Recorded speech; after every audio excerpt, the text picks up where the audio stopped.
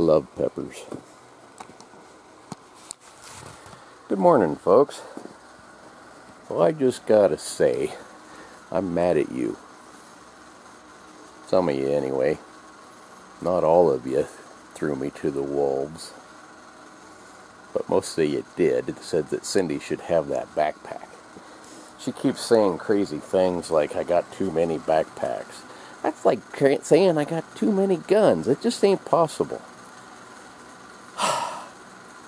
Anyway, this backpack, I see she dug my gold pan I found. This is a neat one. I found this up one of the ranches I was working for up in the woods, and I don't know how old it is. It's old enough that it's got a hole rusted through it,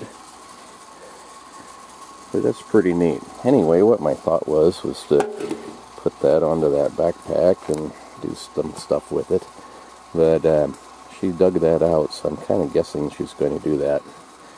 And what she comes up with is probably going to look better than what I would have anyway. But anyhow, what I was talking about with the backpack mounts, if you've never seen those, I think they're really cool. I really like this one, the bear one. A lot of times, especially in the spring, you'll end up getting a bear that is rubbed. They come out of their dens all itchy and stuff, and they'll rub on trees and knock a lot of their fur off, so they wouldn't make a good rug or something anyway. One of these backpack mounts would be really neat. And I'd really like to have one of a wolf. But I don't know if I really want to, I don't know, it wouldn't be a waste of a wolf pelt, but I don't know if I really want to use a wolf pelt on that.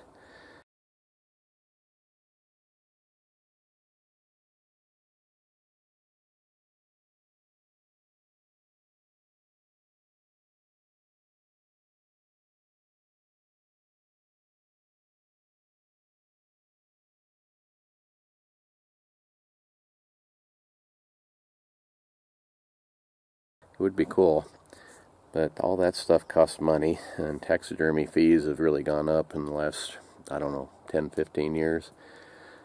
So, I don't know if I'd do it anyway. Don't tell her that. Anyway, it got me to thinking, me having too many backpacks. What a foolish thing.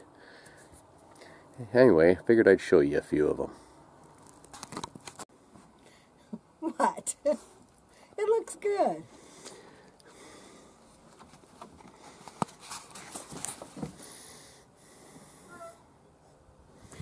It does.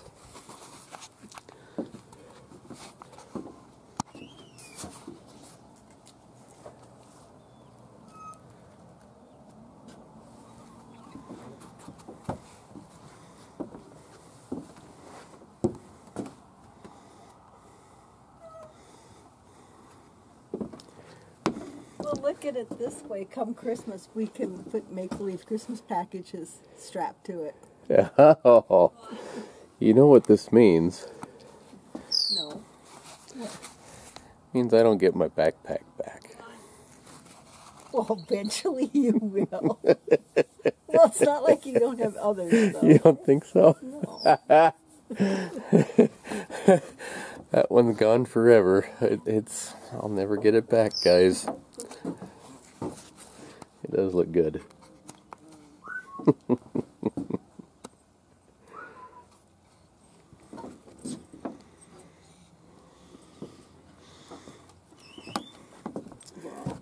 It looks good.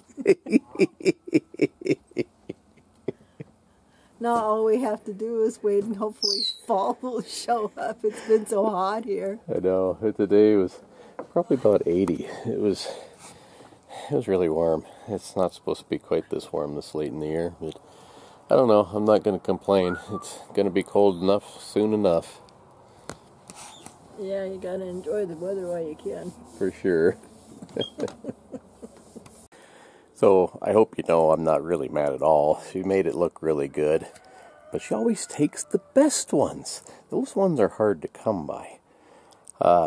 My favorite type of backpacks are pack boards. And I've got quite a few, actually. I've got a bunch of these military ones and a bunch of these others. But these military ones, I've always liked these. They're reasonably lightweight, but they are a little bit heavy. But they're made out of a bent steamed wood, and you can carry anything on these. I mean, they were, anything meant for war is usually pretty darn stout and tough.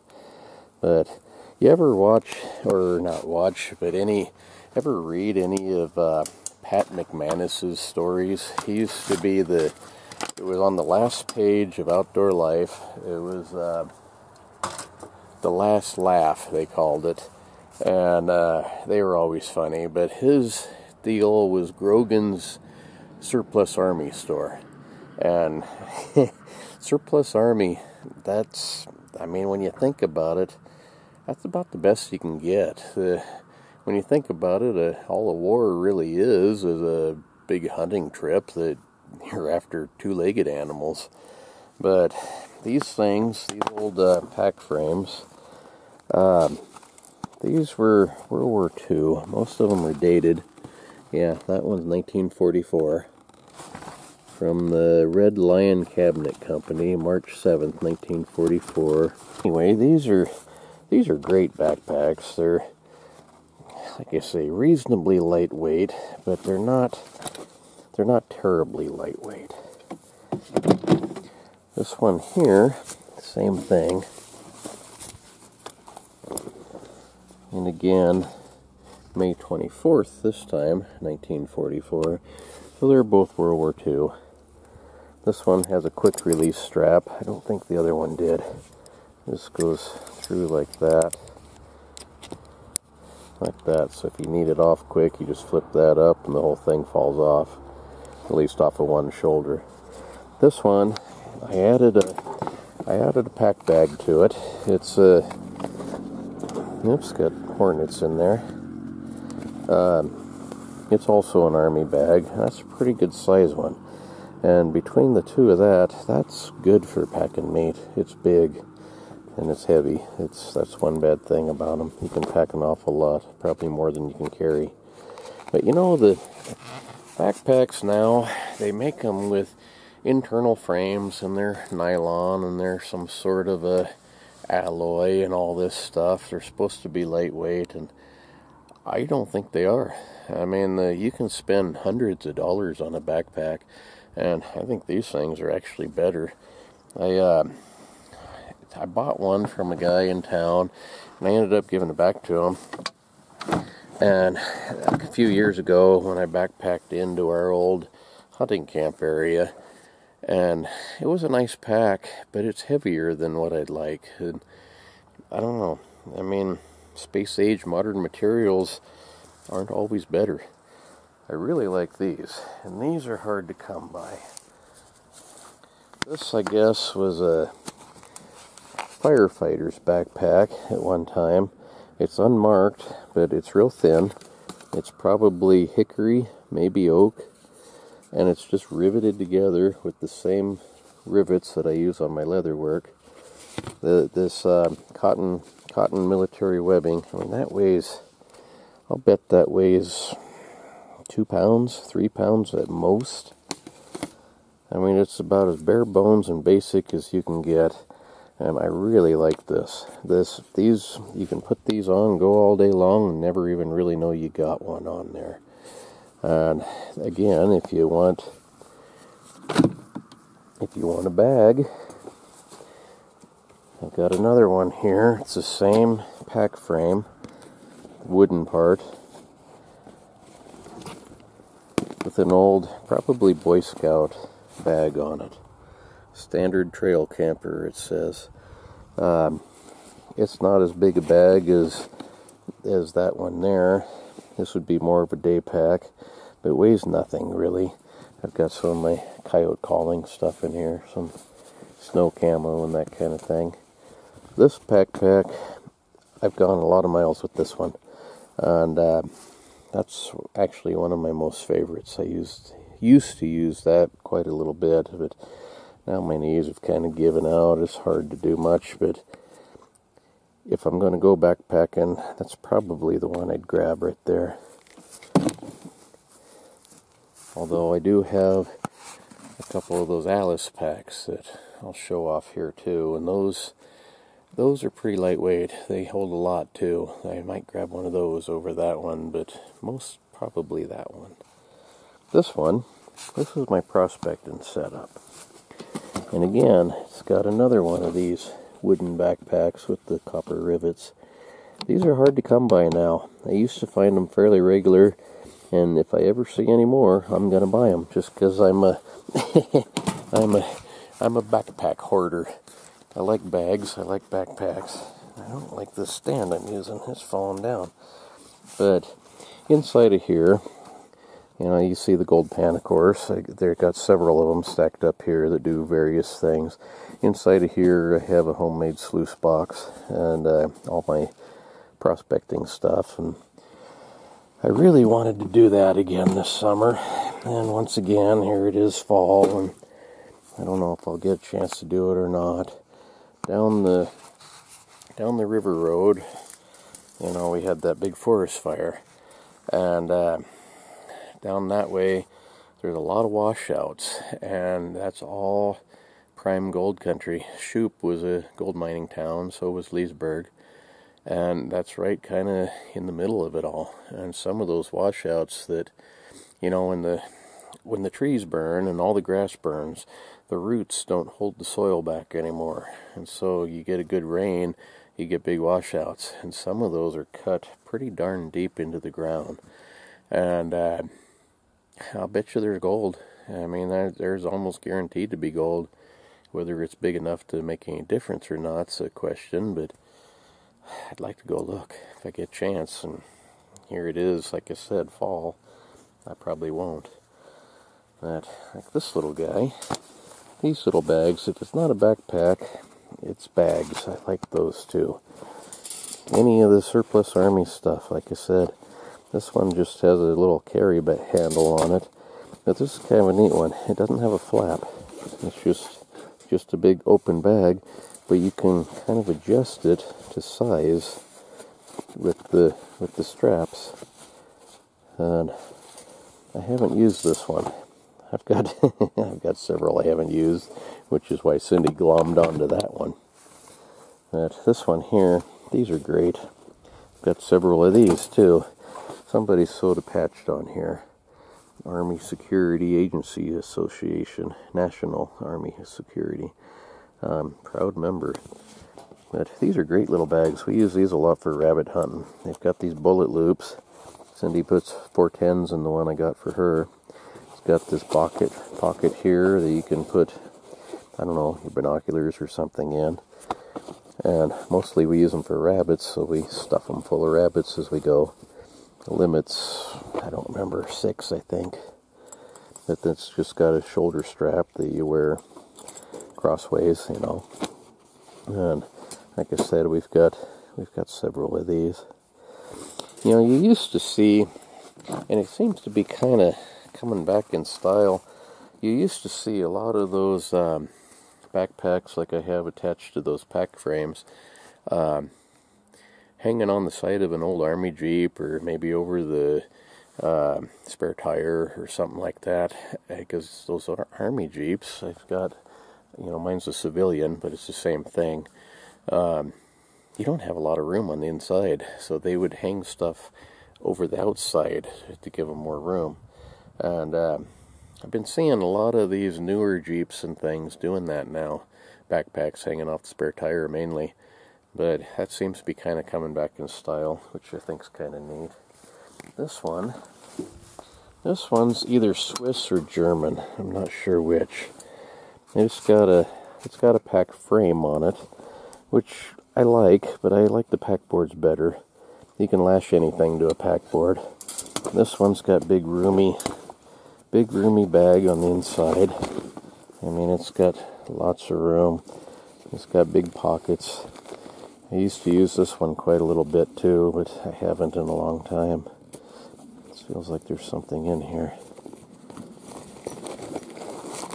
Oh yeah, some of the most important stuff. Some toilet paper, matches, couple of hand warmers, looks like.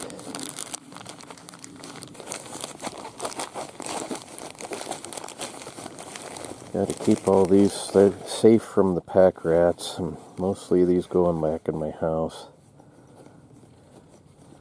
I'm not left-handed, and it kind of shows, don't it?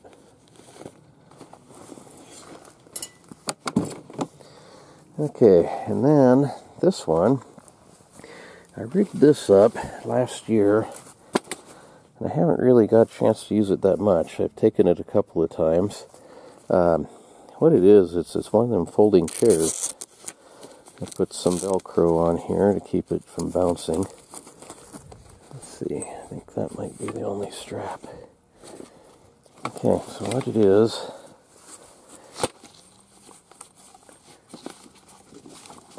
open that up. Oops. Open that up like that. And I have a chair for calling coyotes, so I don't have to sit in the snow. Put that back in the brush someplace, and got a pretty decent chair that has backpack straps to it. Put it up again. Backpack straps to it, a small pouch for different stuff, double pocket, this little toggle. That's one of those ferro rods. You can start fire with that. I can just poke this through this grommet here, like that, to hold it shut. This, of course, is a extendable shooting and walking type stick.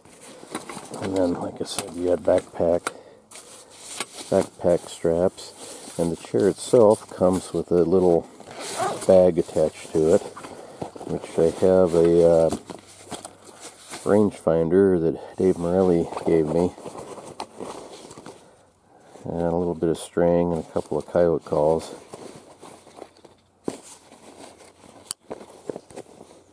So, pretty practical little setup. This one kind of lives in my truck. I don't take it out very much. It's been in there since last winter. Like I said, I'm a backpack hoarder. Hillbilly says you're only a hoarder if you collect junk that it's not for sale. If you collect it to keep, you're a hoarder. He's a reseller, he says. Which I think he's probably right. I'm probably a backpack hoarder. Now this thing is interesting. I've never used this. I picked this up at a that Rags and Wags, they call it, that thrift store the animal shelter runs. What this is a vest. You wear this, and it's got big roomy backpack bags on it.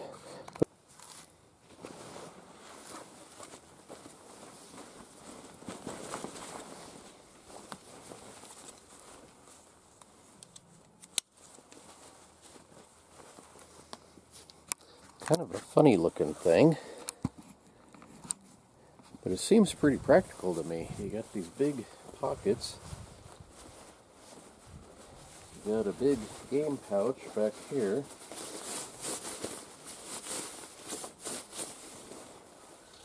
It's got some pockets on the inside, zippered ones.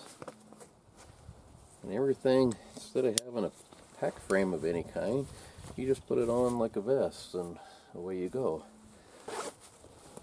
Oh, look at there. I didn't know that was even in there. Not sure what that is. I guess it's a orange thing so you don't get shot at. I don't worry about that around here. Montana requires fluorescent orange. Makes you walk around looking like a pumpkin. But Idaho doesn't, and I'm sure glad of it. I don't care for this stuff. Anyway, what I started to say is when we lived over in Washington State back in the 80s, you would look at you'd had to wear orange first off. You would look at somebody up on the ridge through your binoculars, only to see them looking at you through their rifle scope.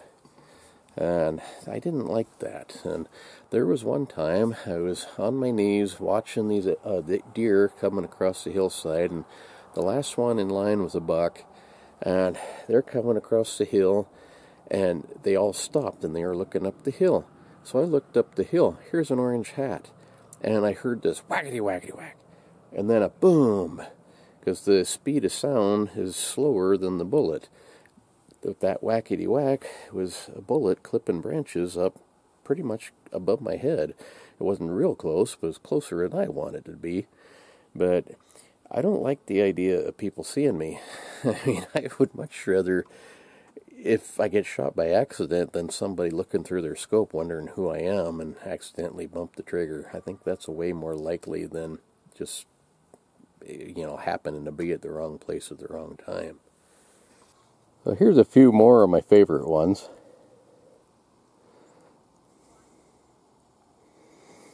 These ones here are those Alice frames. They've got a really lightweight metal frame to them. Big roomy bag, lots of pockets in them. Got 2 of those. This one's one of my hunting packs. I got a bunch of stuff in that one that's ready to go. So, I don't know. The more I look at all these, the more I realize that I don't have very many of them. I think I'm going to have to steal that one Cindy took back. What do you think, my dear? So, we have all these, and plus who knows what more, and you're begrudging me one pack? Oh yeah, that's okay. The best one. Yeah, right. You can have it back as soon as the year's over with. Oh, okay. Okay. Actually, I was thinking I might use that one as a pattern and make some more of those canvas ones like that. Those are really neat. Anyway, thanks for watching. Bye. Have a good evening. See you tomorrow, folks.